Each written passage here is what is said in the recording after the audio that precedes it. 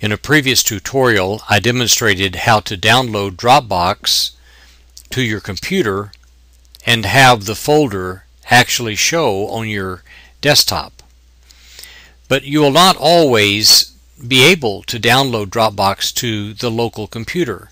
If you're working on a university computer or an employer computer where you do not have rights to download and install software, then you'll have to work with Dropbox online. So I'm going to demonstrate in this short tutorial on how to work with Dropbox, whether it's on your desktop or whether it's online. What I'm going to do is to create a couple of Word documents, and first thing I will do is go ahead and log in to Dropbox.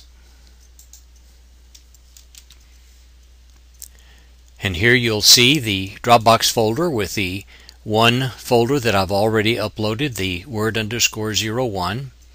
And I'll go ahead and click on Dropbox, my folder on my local computer,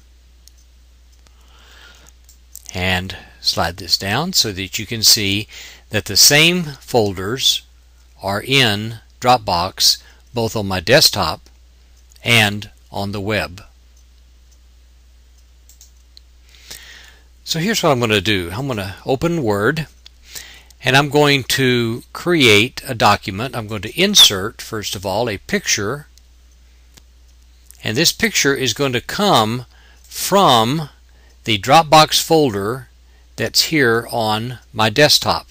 I can either click on Desktop and find the folder here, or in Windows 7 we have these favorites, and I could click Dropbox here and see the folders and files here. So I'm going to double click Word, and I'm going to select this picture called Dog Picture 1. Insert. There's the picture.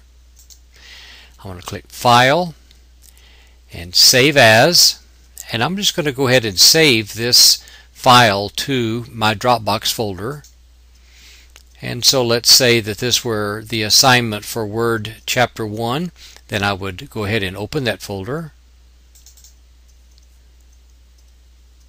and I would save this file, and we'll just let it save as the file here, doc1.docx, and save. And we'll close this file. Now, at this point, I have in my Dropbox folder on my computer, open my Word 1 folder, and there is the doc1.docx.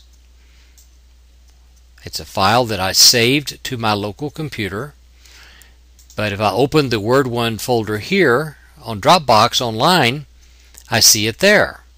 The reason is that whenever you save to a folder that's on your computer that is being synced with your account online, that whenever you save a file to your computer, then that file is automatically synced, and you'll find that file online as soon as you go there.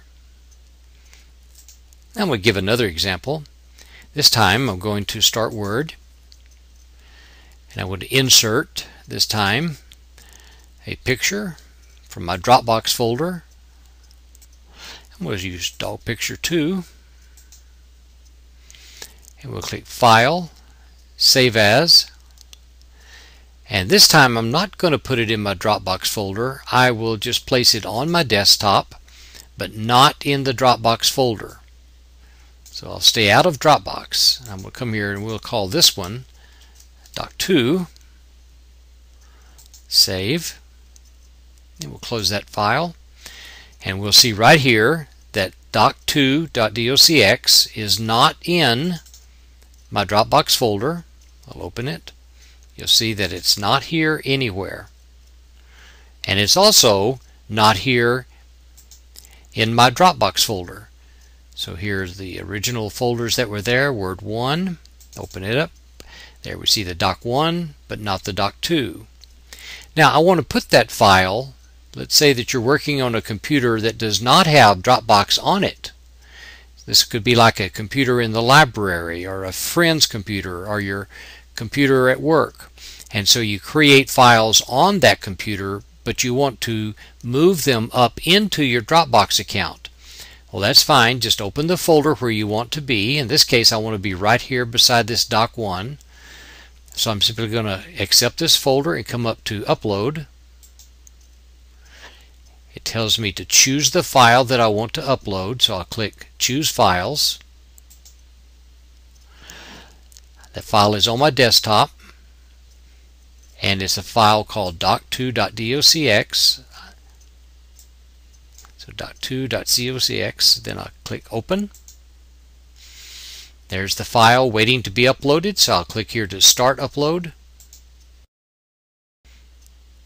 And in just a few seconds, there you'll see the doc2 file that is now on your Dropbox folder online. And guess what? If we open your Dropbox folder on your computer, there it is. Because your Dropbox on your computer is syncing with your Dropbox folder online, and within just a few seconds, when you place a folder in a folder, you place a file in a folder here on Dropbox on your computer, then it's going to be synced with the files that are here online. The way you move back and forth is use the parent folder link, so we'll click that.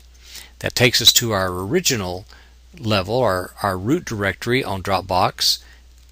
We can click here to open the folder and look at the files and then work with them this way. We can also come over and select this arrow on the outside. We can come down, we can download the file to our computer, we can move it to some other location, we can rename it, we can copy it to some other place, or we can click here to delete the file.